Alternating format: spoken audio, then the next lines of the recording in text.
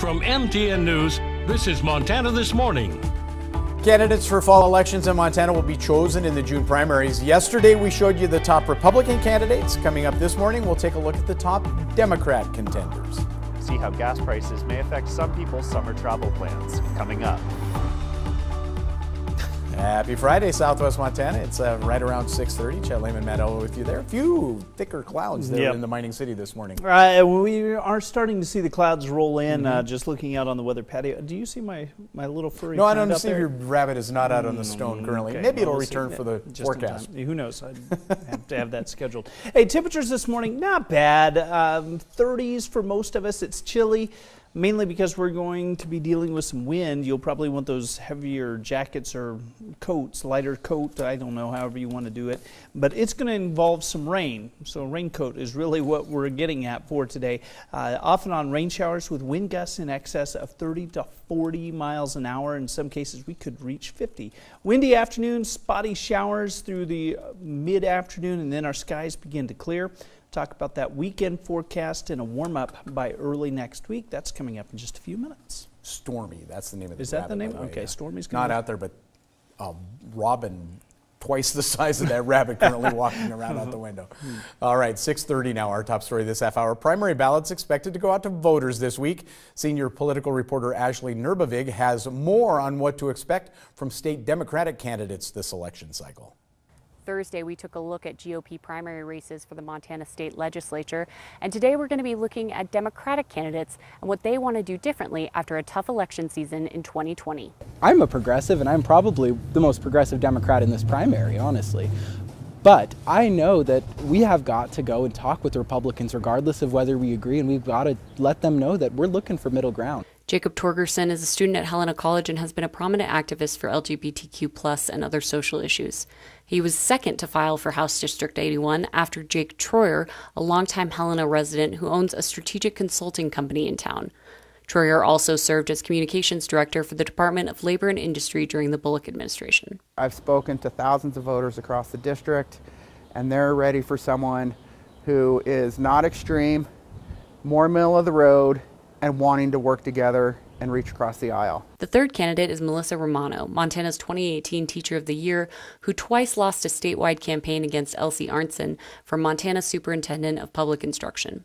You know, we need a leader. House District 81 needs a leader who can bridge the divide and cross that divisiveness that was happening in the last legislative session. We need more of the middle. We need people who can bring people together. While Torgerson, Troyer, and Romano all want to build coalitions once at the legislature, House District 81 has elected Democratic candidate in every election held in the last 10 years.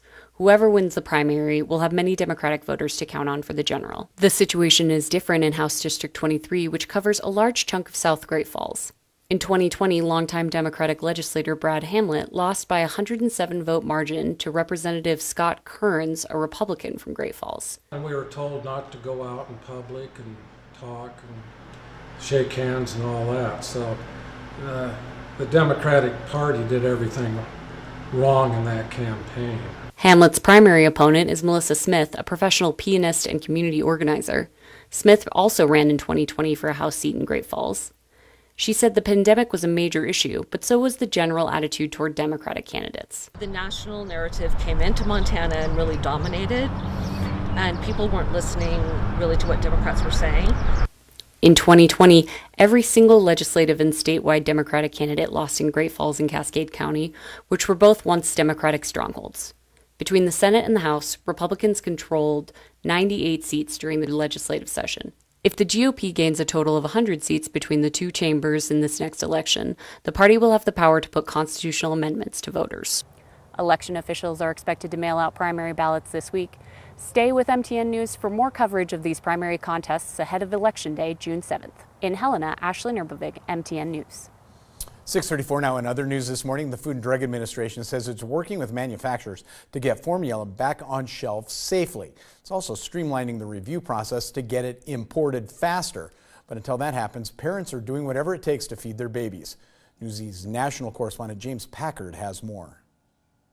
Parents across America facing a terrible dilemma. I don't mean to cry. I don't mean to start getting emotional. A crisis of how to keep babies fed as formula disappears from store shelves across the country. When there is no other option of feeding your kid, what's my option? Parents resorting to desperate measures. I'm starting to hoard. I'm starting to scour. We're going further out. I'm going to areas where I know that there's a low population. What am I doing, you know?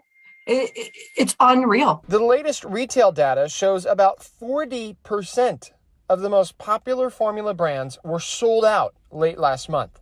That's up from 31% just 2 weeks earlier. In other words, the problem is getting worse.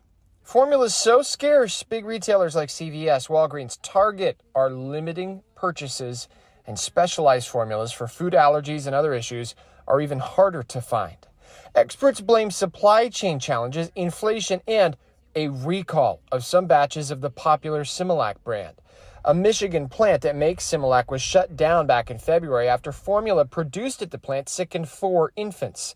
This week, the FDA announced it would allow the plant to produce some formula on a case-by-case basis. And the manufacturer, Abbott Nutrition, says it's producing more in other plants from as far away as Ireland to fill the gap. But experts say it might not be enough. We won't be able to escape the general shortages that we've had in this category just because of the pandemic. The White House says the FDA is working, quote, around the clock to address the shortage. But lawmakers like Senator Mitt Romney are calling for more action from the FDA and USDA. He sent a letter to federal officials this week saying, in part, I am deeply concerned about the apparent lack of an effective mitigation strategy and urge both agencies to move as fast as possible to safely resolve this situation. In the meantime, parents are doing everything they can to get their hands on even 1 can of formula, even if it means driving hours, sometimes across state lines. Others joining parents groups on Facebook to see if anyone has a can to spare. I found some that were able to give me formula or sell me formula, and they tell me, hey, will you watch out for this for me because I'm needing this for my child, or it's just one of the things we've kind of had to band together, and I've met quite a few people because of it. Now, Abbott Nutrition finally giving a timeline for when baby formula from its closed Michigan plant will be back on store shelves. Company says the plant could be up and running again within the next few weeks. That's if the Food and Drug Administration gives the okay. However, Abbott says it could take up to 10 weeks to get supply back to normal. Abbott's Michigan plant shut down earlier this year after 3 brands of formula were recalled over bacterial contamination. 6:37 now. The upward trend when it comes to gas prices doesn't show signs of stopping anytime soon. National average for a gallon of regular gas has hit another record, $4.41. Diesel now at $5.55 a gallon nationally. Here in Montana, the average price for a gallon of regular gas hit $4.25. Diesel up to $5.50 a gallon. As fuel prices continue to hit records, and with Memorial Day, the unofficial start of summer just around the corner, it is affecting people's summer travel plans. TN's Tom Buchanan went to find out. With gas prices continuing to rise, many are already dialing back plans for summer travel. But we're definitely thinking about cutting back or at least staying in state rather than looking at going to the coast or something like that. Stefan Wall says that filling up his gas tank has an effect on his budget and may very well prevent adventures this summer. With average national gas prices hitting $3 for regular gas at this time last year, filling a Ford F-150 with a 26-gallon tank would cost about $78. Filling that same tank a year later would cost you over $114. But living in Montana, finding alternatives to transportation by car can be difficult. You live in Montana, there aren't a lot of options with public transportation or even carpooling necessarily, so we kind of grin and bear it. Because of high gas prices, some hobbies may not get as much attention as they did in previous years. For example, Anthony Cacase participates in stock car racing, and with no track in Helena, he has to drive out of town if he wants to enjoy his sport. It will definitely increase the cost, just to get to and from the dirt tracks, but it's a hobby, so if I have to cut it out, I can, no problem with that. And Nick Givok says that new ways of getting around might be necessary during this time. Carpool, drive less, ride your bike to work. Do what it takes. Reporting in Helena, Tom Buchanan, MTN News.